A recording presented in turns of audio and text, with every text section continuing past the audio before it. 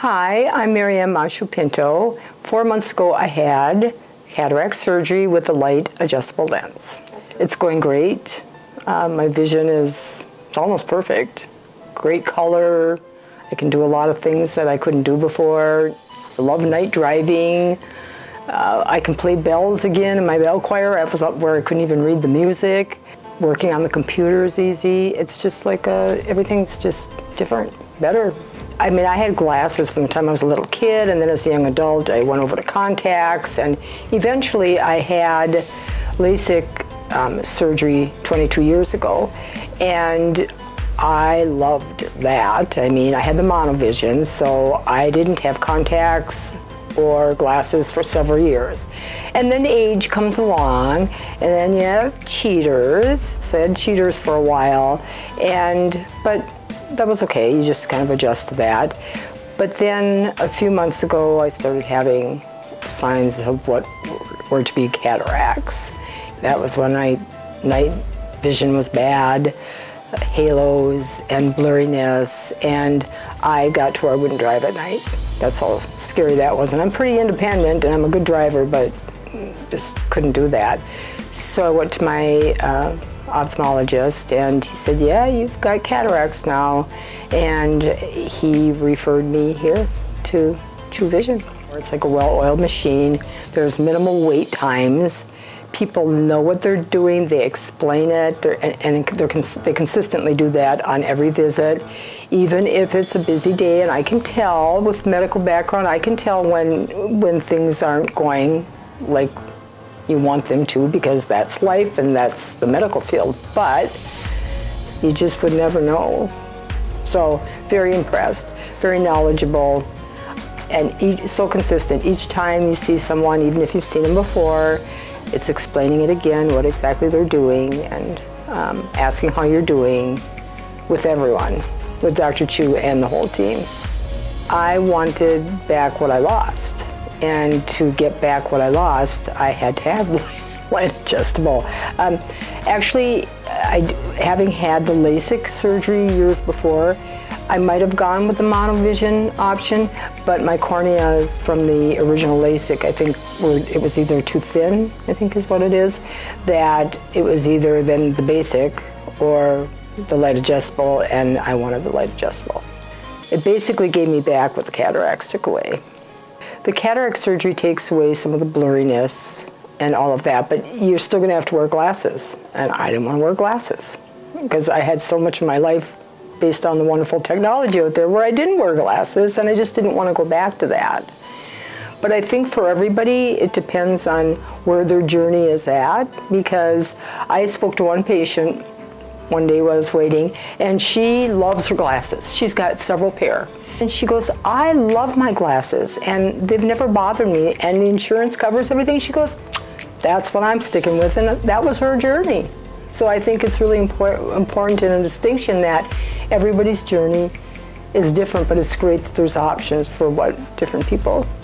And Dr. Chu, he's just so calm, so calming. There's just something about him. He calms you, and he centers you, and he keeps it simple, gets to the point. I don't know how else to explain it. It's just he's just very knowledgeable, says what he has to say, very kind, very compassionate. He takes the complexity out of it, and I think that just makes patients feel more comfortable and takes away some of the anxiety. Okay, so I was anxious about surgery. I mean, I think there's always a little anticipatory anxiety that comes with any kind of surgery. It's your eyes. And then you drive up and you get out of the car and everybody takes over. And it all just goes so seamlessly, whether it's from the warm blanket to Dr. Chu shaking your hand right before you go in, and all the other people on the team that are helping. It's just a well-oiled machine, and you just feel the competence and the experience. And if I had to tell somebody that was going to have the surgery about this, I would say it's okay to have some anticipatory anxiety because we're human. That's normal. But to assure you, once you get there, it'll all change for you.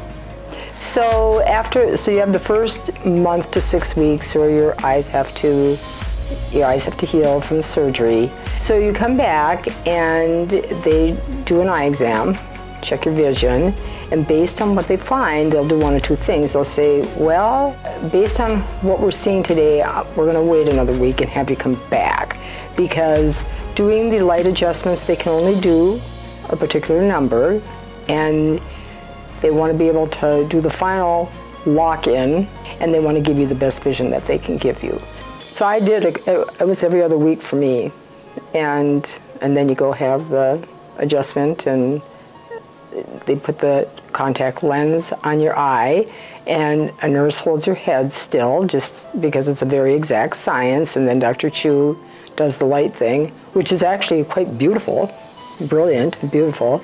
And then your eyes are pretty dilated. I would say that people always say, well, you can wear, I mean, you can drive or not, depending on what you want to do, but some, with the light sensitive, it was hard to drive. So after that, I had somebody drive me, because it was okay after, I don't know, for just that. I don't know if it was the bright light. Yeah, so that's what they did every week, and there was no pain involved. They counted, so that you only had a minute or a minute and a half. They counted while it was happening. It was fine, and that's all part of the team as well. You've got the one person that's gently holding your head, you have another person who's telling you you're doing a great job, you got Dr. Chu doing his thing, plus telling you it's doing a great job and that it looks beautiful, and you just get through it all. It's fascinating. And then when you're done, when you're all done and that's your last visit for several weeks, you kind of go, well, I would never think I was going to miss this, but you know, because at the beginning you're kind of going, well, this is really a long journey. 'Cause it is, but I think with the light adjustable, you just have to be patient. There's an investment there on many levels. For me, it was worth it, but you really got to make sure that that's something you want to go for, because there's no guarantees for perfection, but my experience was pretty great. So. Because it does take longer, it's such a gradual. But when you stop and think back to the night driving where you rushed home so that you didn't have to face the fear of what you experienced. And when you think back to that, you know, the mind lets that stuff go when it's all gone.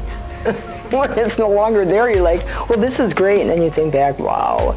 So it was gradual, but yeah, night driving has got to be, and the deal breaker for me, I run the bell choir at church and I play bells, and that was part of the deal breaker for taking that choice too, is that I couldn't read my bell music, and there was nothing you could do for that kind of distance.